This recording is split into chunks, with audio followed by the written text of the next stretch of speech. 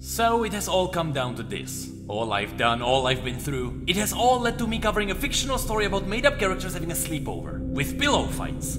I'm telling you now, this is the weirdest Digimon crossover I've ever seen.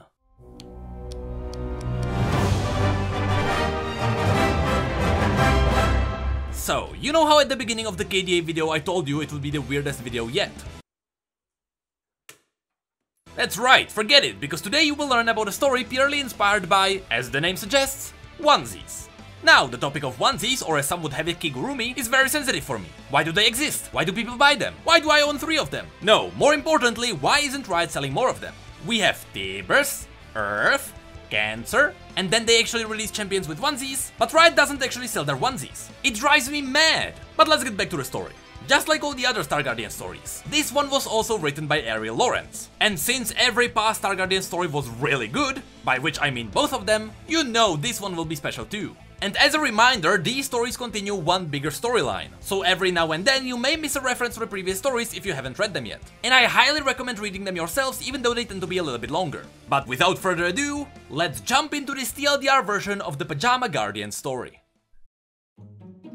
As always, the story is told from Lux's point of view. She is always the main character. This time she called everyone, including the second team, for a mandatory Star Guardian Council meeting. But it didn't go as planned. Everyone was supposed to arrive at her house and enjoy a big Star Guardian family dinner. You know, the kind of dinner that everyone would enjoy. Even the people you really don't like.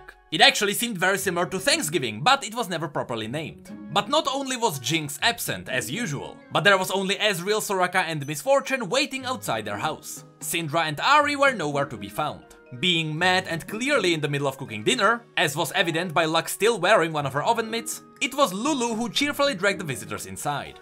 As they all walked in, Miss Fortune was texting on her phone, Ezreal cheekily smirked at Lux, and Soraka gave her a present in the form of a box of Pantheon's pastries. Specifically, it was full of cinnamon rolls. The scene then fast forwards a couple of minutes and everyone is now in the living room. The 3 visitors occupied their couch, with Lulu sitting on the floor in front of them. She was folding a piece of paper into some kind of origami. Jenna and Poppy were sitting on the hard dining chairs from the other room, all while Lux was nervously walking around. Nothing but awkward silence and ticking clock echoed throughout the house. At this point, only Ahri, Syndra and Jinx were missing. After a while, the silence was broken when Miss Fortune finally got off her phone and looked around for the first time. Her disappointed sigh indicated that she didn't like their modestly used interior. But it was Ezreal who really broke the awkwardness. He asked if they often got together like this. Slightly confused, Jenna said that yes, they do. And she was surprised when Ezreal confirmed that indeed their team didn't. Ahri preferred to be out and about where people were. A little bit out of anger, Poppy asked if this is why Ahri and Syndra didn't come. If perhaps they had better things to do. But Soraka jumped in to quickly change the subject. She asked about Jinx. Lux wanted to explain that Jinx is always late and she loves to make an entrance. But right as she said it, the front door slammed loudly and the Mayhem herself arrived together with Shiro and Kuro. Jinx was full of energy until she noticed that Ezreal was here too. He's the one person she wouldn't mind not being here. As Jinx stepped in, Lulu finished her paper project. It was a paper fortune teller, the one you open and close a number of times before it reveals some kind of mysterious fortune. Trying to go along with it, everyone picked their numbers. Lux went with 4, Jinx said 12, and Miss Fortune said 246 with her satisfied smirk.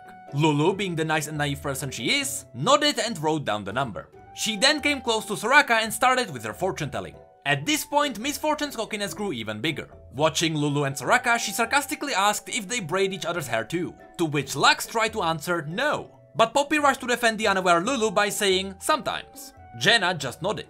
After this, Miss Fortune rolled her eyes and picked up her phone again. Lux at least tried to get everyone to talk about serious matters, like saving the universe. But Jinx wasn't having it. Instead, she got everyone to play Truth or Dare, as people do during slumber parties. But without hesitation, she turned to Ezreal and immediately asked whether or not he has romantic intentions towards Lux. Obviously not being prepared for such a question, Ezreal just opened his mouth without a word. Thankfully, Jenna came to the rescue by saying truth loudly, diffusing the rising energy in the room. Poppy confirmed that indeed the first person to volunteer goes first, and that Jinx's question would have to wait. Slightly disappointed, Jinx then turned to Jenna instead. She asked her if it is true that Jenna is older than Poppy's hammer.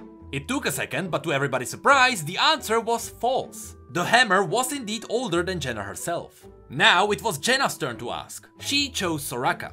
Soraka was halfway through a cinnamon roll when all attention turned to her. Well, all but Lulu's. Lulu was opening and closing the fortune teller while counting under her breath. But even while doing so, she nudged Soraka with her elbow to let her know it is her turn to play. Snapping back to reality, Soraka chose truth. The question was, is it true that Soraka remembers the time when the first light was whole? Now, if you don't remember, the first light is the cosmic force that chooses Star Guardians as its champions. And Soraka nodded. It was true. Suddenly everyone was silently staring at her, and Soraka was confused when she realized that others couldn't remember those times. Even Jenna, who seemed by far the oldest of them, could only remember hazy memories. Then Poppy pushed Soraka into continuing the game. Now she had to pick a person to ask.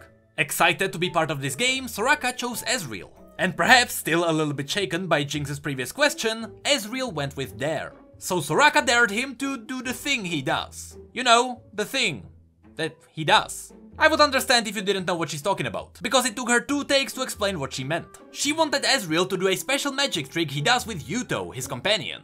This magic trick would instantly teleport Ezreal from place to place using a portal that goes, you guessed it, through another dimension. But right before Ezreal could demonstrate his unusual skill, Lulu happily announced 246, and with it she stopped opening and closing the fortune teller. It was the number that would tell Soraka her fortune. As Lulu waved the fortune teller around, Ezreal decided to use it for his demonstration. He combined his form with Yuto's, giving him a pair of angelic wings. A second after that, he disappeared into a small portal and reappeared behind Lulu, plucking the fortune teller from her hand to demonstrate that he can bring items with him. Then Ezreal disappeared again, only to casually reappear back on the sofa. All of this happened within less than a second. He then unfolded the flap to read the fortune.